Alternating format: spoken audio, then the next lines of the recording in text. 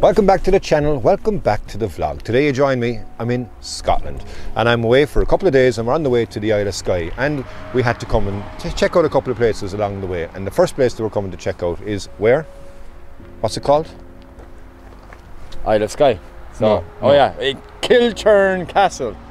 Yeah, so it's a lovely little spot. By the way, I have a lovely tan. I was in Costa del Kilkee and Darren is a milk bottle. Darren is always a milk bottle because I'm actually Irish and this fella has a bit of Italian blood or something in him anyway, but don't let his name fool you. So yeah, that's we're here for a few days. It's myself and Diarmuid and another guy as well, Patrick. Come on, Paddy. Come over here and say hi, Patrick. Patrick, it's Paddy. Hi, Patrick. Get in here, look, no, he's darker than him and I'm the whitest of the lot, so you can call me Casper for the next few days. So yeah, we're going to go over and look at this beautiful castle and see what kind of shots we can get. So yeah, that's what we're going to do. Let's go and let's see.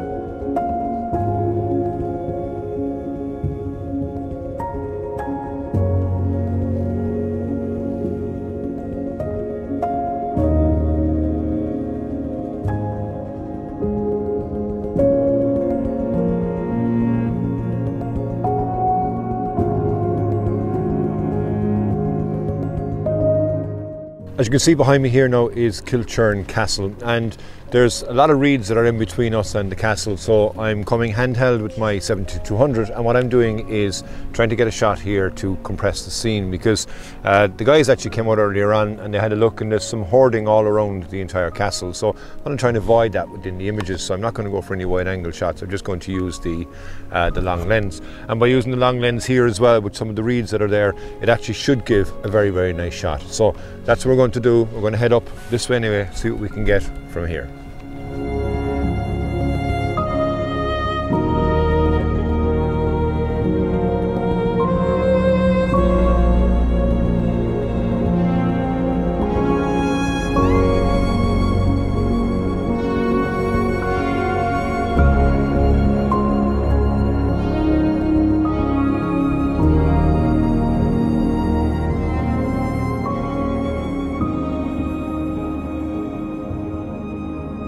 After taking those shots now, we decided to actually head back because the rain is starting to come. But behind me here, you can probably just make out this nice bit of light here coming into the valley of these mountains. So again, with my long lens, I've taken a shot here of Viaduct Bridge, which is coming across here and then lit up with some lovely atmosphere and some moving clouds as well that are coming over the top of one of the peaks and being lit up as well nicely. Handheld shots, you know, don't need to get my tripod in relation to it and using my long lens, but yeah, I think two nice shots anyway from here.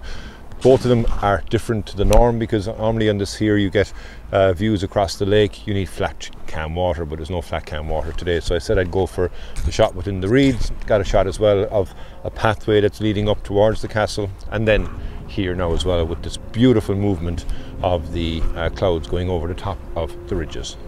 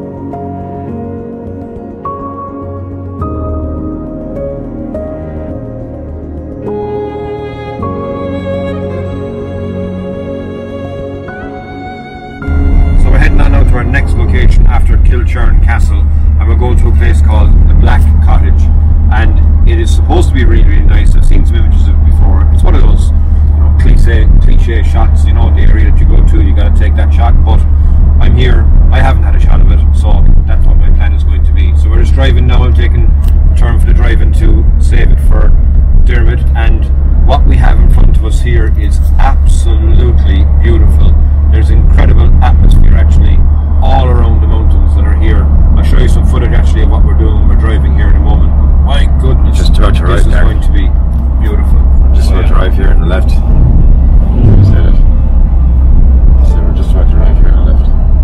arrive here on the left.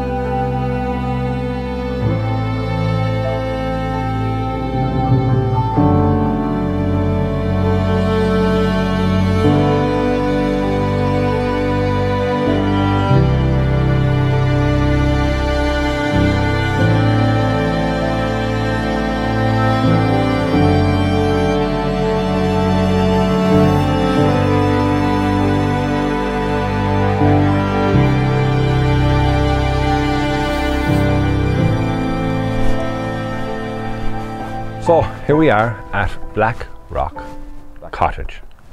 There's a sign there that says Blackrock Cottage, but Diarmuid, as always, is trying to correct me, saying that it's wrong, but it's actually, I can read, I went to school. But yeah, so we're at this place here. Like I said earlier on, we were arriving in, it is a cliche shot, you know, it's something that is shot to death, but I haven't taken the photograph, so I said while I'm here I might as well take that shot. The atmosphere that we had as well on the mountain behind there has dissipated, unfortunately, but looks like it might be coming back as well, so we'll hang out here and we'll see what type we can get anyway. But really, really nice composition, you know, these things are honey pot locations for a reason. So yeah, we'll see what my shot turns out like next.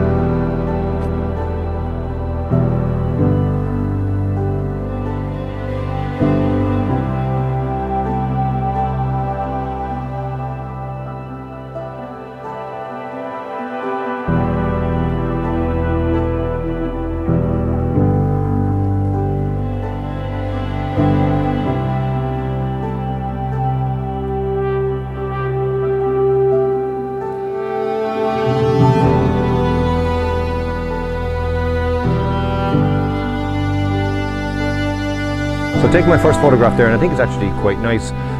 There was nice light as well there now on the cottage while I took that shot. But now what I've done is I've actually put on my big stopper and I'm able to get an exposure time of 1 second, and that's recommended from Diarmuid, who knows these settings more than me in relation to the camera. And what I'm doing here is I'm trying to record a time lapse, and I think it will be nice because the scene is going to light up and then go dark, and then with the clouds that are moving over the top of the peak as well here, I think it could be a nice shot. How many shots have I got to take, Diarmuid? 240, is it? No, that's just me left. You're taking 300 photographs, then you'll stitch it all together for you internally. So yeah, taking 300 photographs and it's going to stitch it all together for me internally as well. I've never done this before on the USR, so we'll see what it turns out like. Actually, I'll show it to you here now after this, and then we'll see what else happens then with the light and the atmosphere that hopefully will return to what we saw when we were coming in here earlier on. But you know, there are quite a lot of clouds that are around the place, so I'm sure something will nicely happen anyway. But yeah, we'll do this and then we'll check in and we'll see what we get next.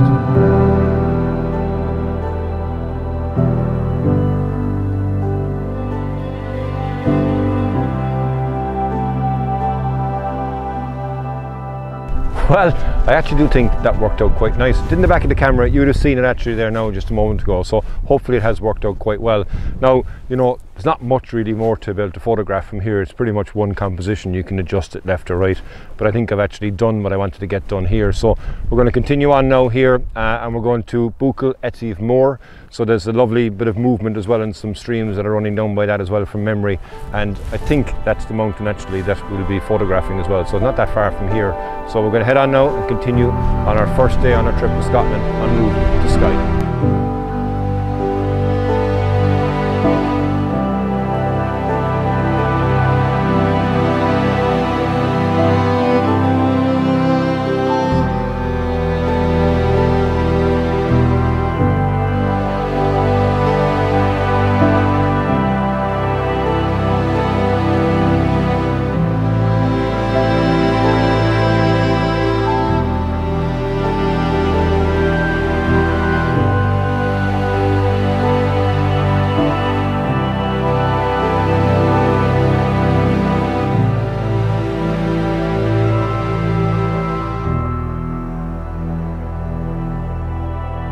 Right, so it absolutely pissed rain for the entire afternoon after we were finished in the Blackrock Cottage, and we were going to come down here. We decided, you know what, we'll wait, and we wait towards the end of the day. And what we have now here is something that I don't want to jinx. I'll say it could be good, but you know what I mean when I say it could be good. It will be good. Now, I do think that here is probably not the spot that you normally come to take photographs, so that's a good thing. We hopefully will find our own compositions.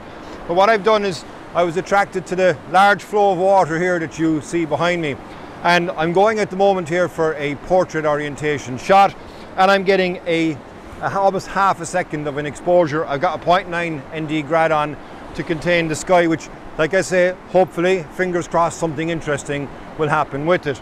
The texture in the rocks here is absolutely beautiful, and this whole entire stream, I think there's compositions galore to be able to find here. Now, I was going to go down as well really close to try and get something more intimate, but what you do with that is that you end up cutting off part of the huge ginormous mountain that you have here behind me, which is buachaill Etive Mor.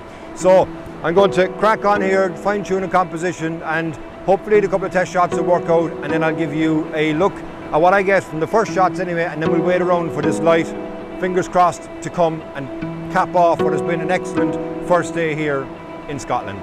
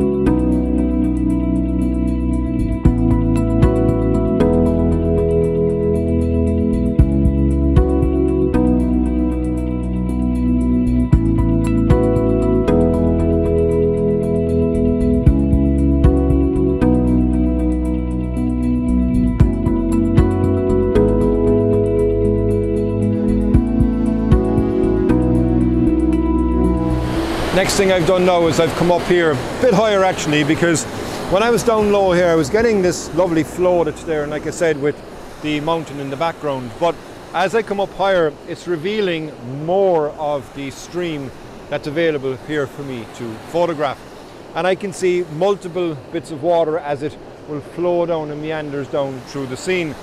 So I've changed then from my portrait orientation into a landscape orientation, and I'm at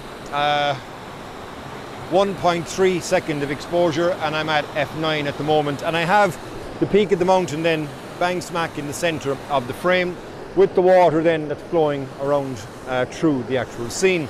Now I have to be careful here because these rocks actually are quite slippy, but on top of that these rocks are beautiful. The colour in these rocks is stunning, the detail I'm able to get from the shots as well is excellent, and even looking here in the back of the camera when I zoom in, they're tack sharp. So we're still hopeful that we get some nice light. There is some nice light on the distance behind you here, so that's over onto the east, but the sun is setting to the west. But we never know if this catches, it could be something special. But again, I don't want to say that because now that I have kind of said it, chances are it probably won't happen. But anyway, still some beautiful shots I think to be able to get from here. I'm going to play around now as well with some different elevations, and I might actually go down a bit lower again now behind you, because I can see that there's a cascade that's falling down, so I might get the camera close to that and get really up front with the water with that, the other one behind it, and then the mountains as well within the shot. So yeah, so far so good here on this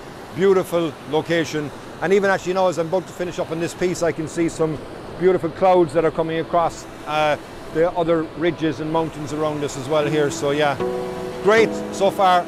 Show you what I have from this composition now, and we'll continue to wait. We have few minutes actually until sunset, so hopefully we get a last burst or we get something that's there to kind of reward us what we want to do. But yeah, brilliant so far.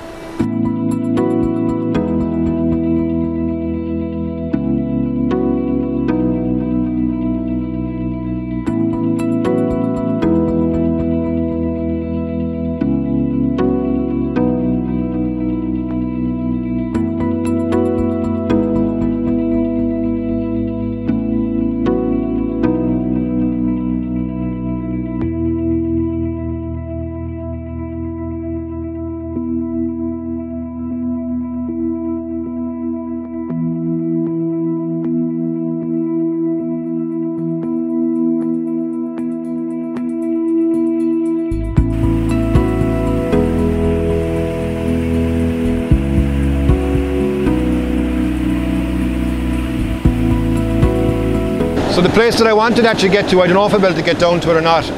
There's a big drop off actually of the rock that you're now sitting on.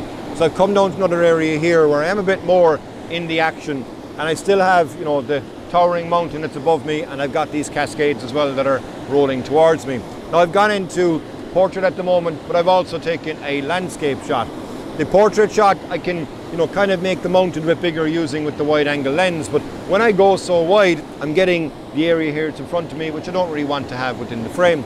So I'm at around 28mm at the moment here, and I've got the camera pretty much level, and I'm taking the cascade that's here with the big boulder and then the cascade on the right hand side, and I'm at, again, 1.3 seconds, I'm at f9. Now the light is starting to fade, so that's underexposed, so I'm probably able to go either more open in my aperture, or I can take a longer shutter speed.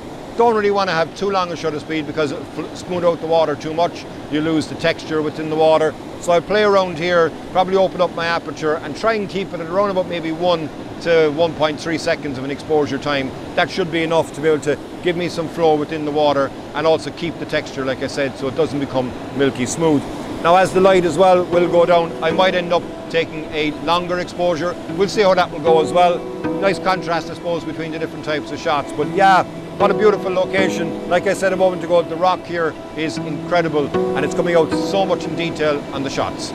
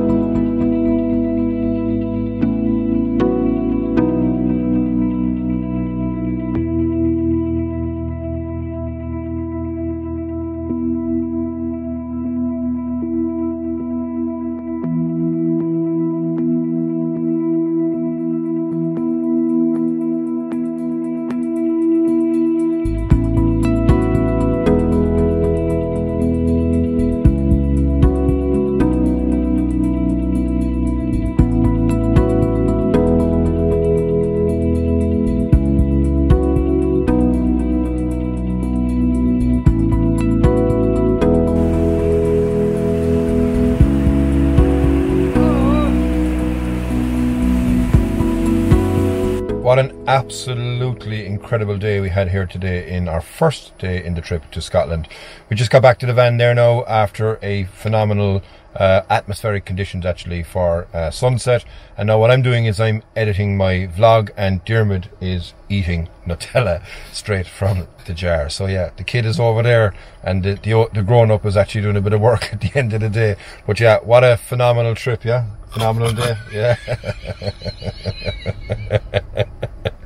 So yeah, as you can tell, we're having the laughs here. It's been a great first day, and now I'm going to finish up. I'm going to edit this video, and until the next time, hopefully you can join me for day 2, and see you again soon. Slán go fóill.